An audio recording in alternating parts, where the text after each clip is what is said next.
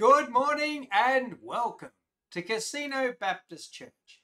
My name is Pastor Stephen Gort, and I want to thank you for joining with me today. Today we come to our third in the series on John's Gospel, and I've called this series Believing Gives Life. So today, please join with me. If you have Bibles, we will turn to John chapter 3. As we begin, let's give this time over to God in prayer. Let me pray. Heavenly Father, we thank you for today.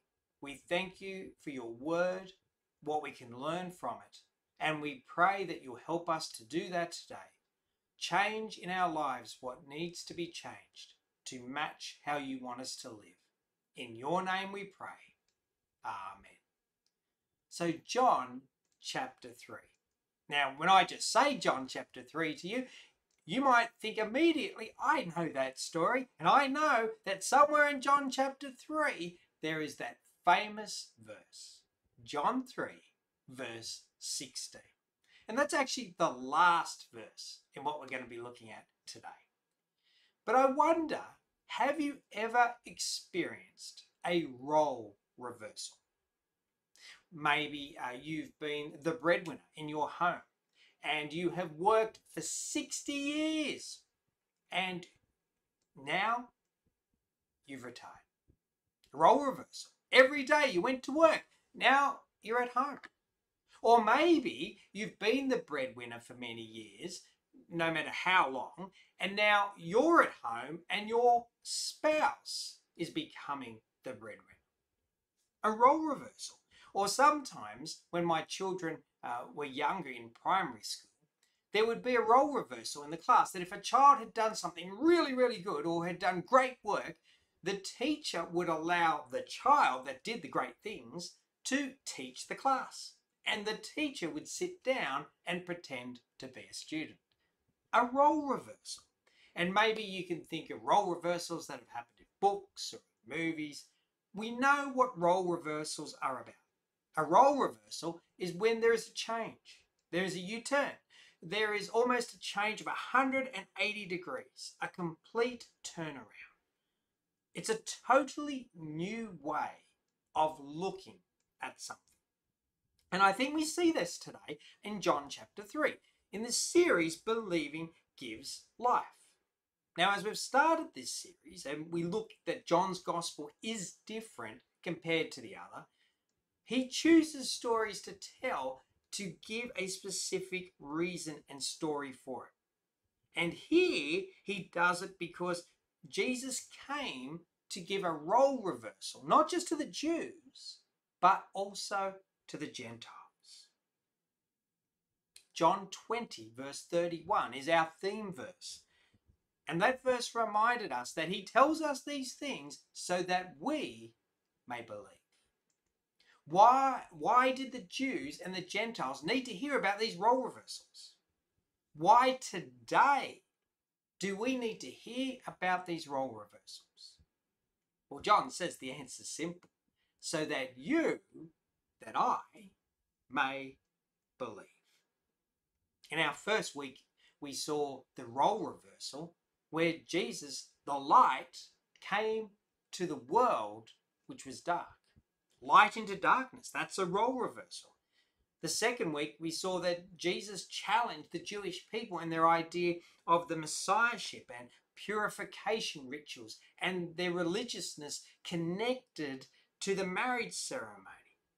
Now, he came and said, I'm better than all of it. Now, great that you're trying to hold on to it, but why hold on to what is good when you got the best? So he gives a role reversal. Why?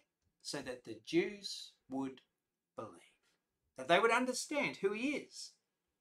And we don't know, from what we've seen in chapters 1 and 2 and get to chapter 3, whether Nicodemus, which is in chapter 3, whether he'd seen Jesus or heard a lot about Jesus, but I think he probably had heard some of his teaching. Because in verse 2 we read this, for no one could perform the signs you are doing if God were not with him. So I think he does know Jesus in some way. He's heard, he's seen, as he said, the signs, And remember, in John's Gospel, I've said the first 12 chapters, we can break them up and call it the book of signs. Nicodemus says to Jesus, I've heard about signs. Well, what do we learn? Well, in this story of Nicodemus, Jesus is going to challenge him to have a role reversal. And as he tells him about these role reversals, the challenge obviously is, would he respond? Going back to our theme verse, will Nicodemus believe? Will the Jews and Gentiles hearing this story believe? Will we today believe? Because Jesus brings these role reversals, not just to the Jews and Gentiles around 90 AD, but to our culture as well. And the first thing we need to do when we come to chapter 3 is, let's meet Nicodemus. Well, verse 1. Now there was a Pharisee, a man named Nicodemus, who was a member of the Jewish ruling council. Well, there's a whole lot to unpack here in verse 1. Now, Nicodemus, it's a Greek name, but he was definitely a Jew. He's a member of the Jewish ruling council, which is the Sanhedrin, and he's a rabbi, a teacher. We get that later, actually, in verse 10. And he's a Pharisee to boot. In a way, Nicodemus sounds a bit like the Apostle Paul, doesn't he? Now, he's the Jewish of Jews. Now, remember, when we came to look at this, and we're looking at all these signs in chapters 1 to 12, John takes the Jewish religious festivals, he takes the institutions that they hold on to, he takes what Gentiles hold on to, their religious festivals, and in the midst of this, he says to them that Jesus is better. And we get that here. Here is one of the most important things for the Jewish people is understanding being a Pharisee on the Sanhedrin, but particularly here for chapter 3, more importantly, the religious institution of the teacher, the rabbi. And he comes with a question, though the question may not be that obvious. In verse 2, let me read to you the whole of verse 2 and see if you can think about what the question might be.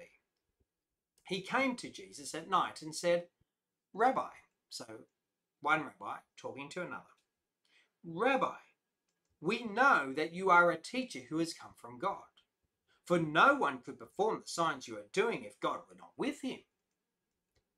Can you see the implicit question? He doesn't come out and ask the question, but the implicit question is, no one could perform the signs you are doing if God were not with him. He has come to Jesus and said, I've seen what you've done. I've heard what you've taught. Are you God? Are you the Messiah? Now, we know last week when we looked at the wedding at Cana, they were attending the wedding, and as all Jewish people would do, spiritually, they were waiting for the Messiah because he would turn up at a wedding banquet. Jesus turns up, waves his hand, does the miracle, and says, you're waiting for the Messiah? Here I am. I think Nicodemus was getting that. He was understanding, and he's come to Jesus, he comes at night and asks him the implicit question, are you God? Are you from God? And this is where we start to see the role reversals. Look at Jesus' response in verse 3. Jesus replied, very truly I tell you, no one can see the kingdom of God unless they are born again. The role reversal here is that anyone, everyone has the possibility of entering the kingdom of God. Now, the statement or the phrase kingdom of God doesn't appear in the Old Testament, but the Jewish people did have this idea that when the Messiah would come, God's kingdom, this new kingdom, would be there. There would be peace, they would rule the world, and this kingdom was only for them. It was only for the Jews. Now, is that what verse 3 says? Very truly I tell you, only Jews will see the kingdom of God. No. Very truly I tell you, this is actually what it says. No one can see the kingdom of God unless they are born again. Jesus takes the teaching that the Jews had and he reverses it. The teaching, it is only for us Jews, he reverses that. It's not just for the Jews, it is for anyone. Anyone can enter the kingdom of God. What does verse 3 say? They just need to be born again.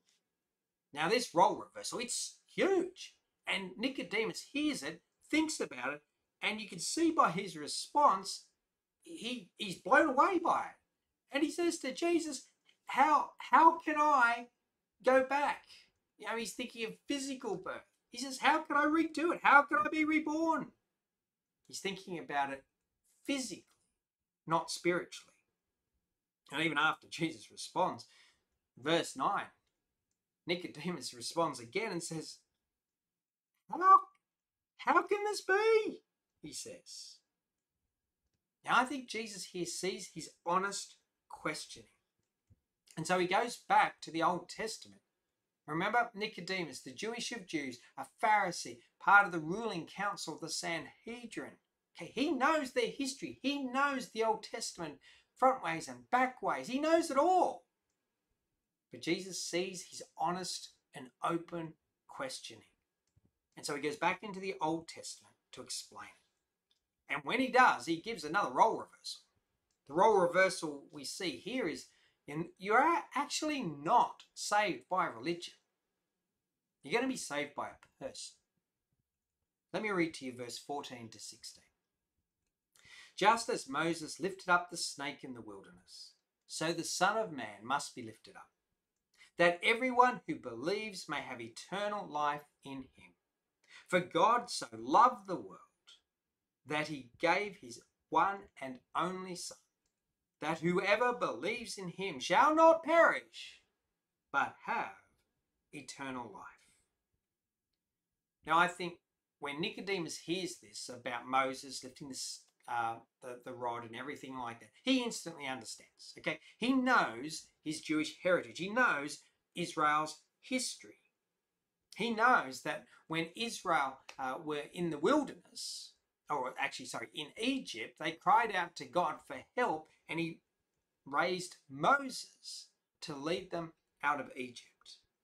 God calls this people, the Jewish people, calls them Israel. And he says, I've got a land for you. And he leads them to the promised land. Now, the journey to the promised land should have taken just a couple of weeks, but it ends up taking 40 years. It takes them 40 years to get there because they're disobedient.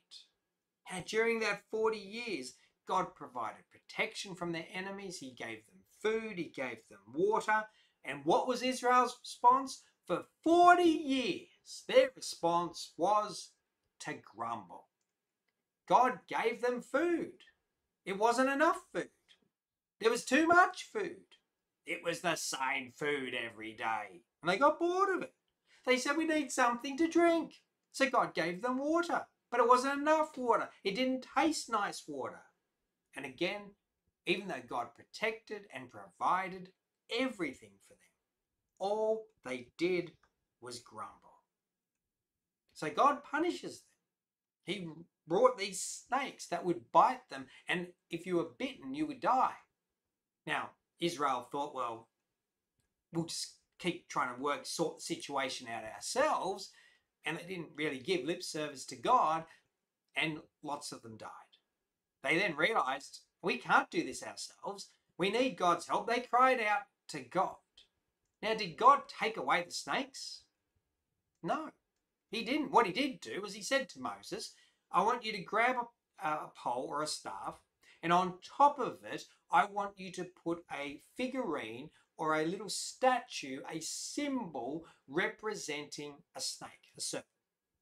And so Moses did that. And then he said to Moses, I want you to walk through the camp, and anyone who is bitten, if they look up at the staff, they look up at the statue of the serpent on top of the staff, then they will be healed. But if you walk through and they don't look up because they think they can do it themselves, then they're still going to die. And the snake still bit people, and some died, and some looked to the staff and were saved. Basically, what it was about was this was something that was given by God. God had told him that if you do this just by looking up at something I have given you, see God, it says to me that you trust me, that you are obedient and you believe what I've said, and I will forgive you. You will not die from the poison. All they had to do was look up, see what God had done, and be forgiven. Sadly, lots still died, but others were forgiven. Now, the Jewish leader Nicodemus here, he knew all that. And it's part of his history, it's part of his story. But look at how Jesus reverses it. Verse 14. Just as Moses lifted up the snake in the wilderness, the Son of Man must be lifted up. We know that this side of the cross, that when it talks about Jesus being lifted up, it's talking about his death on the cross. Jesus reverses the story, but it's the same ending. The very simple thought was that the people back in their Jewish times just had to look up at the staff, look at the serpent. God would forgive and they would live. Here it is very simple. It's exactly the same thing. Look up at what God has given. Jesus dying on the cross. And in that process, if you look up and you believe, then God will forgive. And you are eternally saved. You eternally have new life. But this is a radical role reversal for Nicodemus. He's not saved by being a Jew. He's not saved by the Jewish religion. He's not saved by being a rabbi. He's not saved by holding on and grasping to the Jewish institutions or the Jewish festivals. He's not saved by coming back at this stage. The temple still exists. He is not coming back. And seeing a few computer problems there. Sorry about that. So he comes back. I'm just going to have to try to fix something. Sorry. Don't know what is going on. There we go. Sorry about that. Don't know what happened there. Some weird things. Lost my camera. But the role reversal that he needed to understand is that it's not saved by any of that. Okay? What he's saved by is God's Son. He's saved by just looking up at the cross, believing in what Jesus did, and that was it. A radical role reversal. And I think Nicodemus understood this. Later on, we meet him again twice in John's Gospel. We meet him in chapter 7, where he stands up to defend Jesus. And we meet him again in chapter 19, where he's there with Joseph to bury Jesus. So I think Nicodemus understands these role reversals. Now, the people that John was writing to at 90 AD, they needed to hear this and they needed to understand. They needed to realize, as they were trying to hold on to these religious festivals or start them again, that they didn't actually need them. What they really needed to do is just look up. They just needed to see the Son of Man up on the cross. And if they believe, just looking up and believe, they would be saved. Now the Gentiles, the same thing. They were trying, as far as religion went, they just took anything from anywhere and everywhere. But they didn't know whether they would be saved. They lived life as though they didn't care really what happened. But all they had to do was exactly the same thing. Just look up. Have faith. Have belief in what Jesus did. And be saved. The same as it was in the desert. Just look up and see the serpent on the pole. look up and see the Son of God. That's all they had to do. What do we do? Because it's exactly the same for us. When we think about our situation today, do we think that we are okay in what we do? Live life how we want? Do we think we actually need God or not? Do we think that, yeah, maybe I do want to respond to God, but I'll do that later in life? We think about this story for the Jewish people. God didn't take away the serpents, did he? And they didn't know when they were going to get bitten. But once they were bitten, they just had to look up. For us, we don't know when we will stand before God. But we do know we need to make a choice before that to look up and be saved. Have you done that? Have our family, our friends, our workmates, our schoolmates, have they done that? And do we think that there are actually many ways to enter the kingdom of God? For the Jewish people, they think it's just for them. But Jesus comes along and says, role reversal. It's actually for everyone. Do we realize that? Or sometimes do we put our own man-made rules or whatever it might be that changes things where we say who can enter the kingdom of God instead of what Jesus says? Jesus says, just look up, believe, and you enter the kingdom of God. Do we get in the way of that? And do we change the message? Do we forget to tell people to look at Jesus and try to tell them about just God's love and that they don't need to respond or whatever it might be just to make the message more palatable? Or do we honestly say, just look up and believe?